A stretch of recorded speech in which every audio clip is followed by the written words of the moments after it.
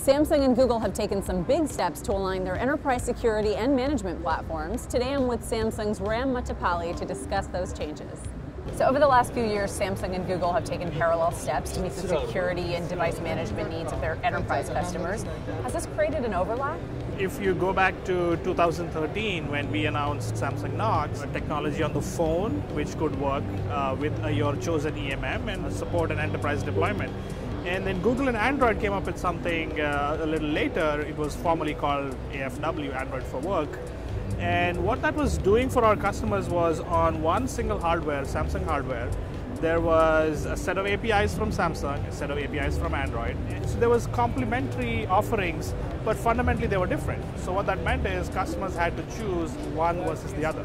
And many times customers would come back to us and say, why can't I use both? But now going forward, we're going to find a way to fix it. What's changing on Samsung's Knox 3.0 on Android Oreo? So Android O update to our phones is coming soon.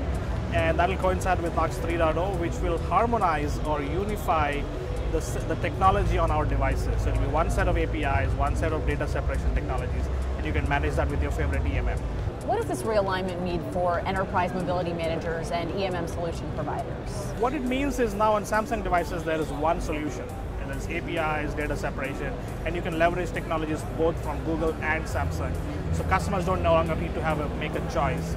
From an EMM perspective, what it means is they can cut down their R&D resources and build just once for Samsung hardware as against two teams that used to work on Knox and AFW in the past.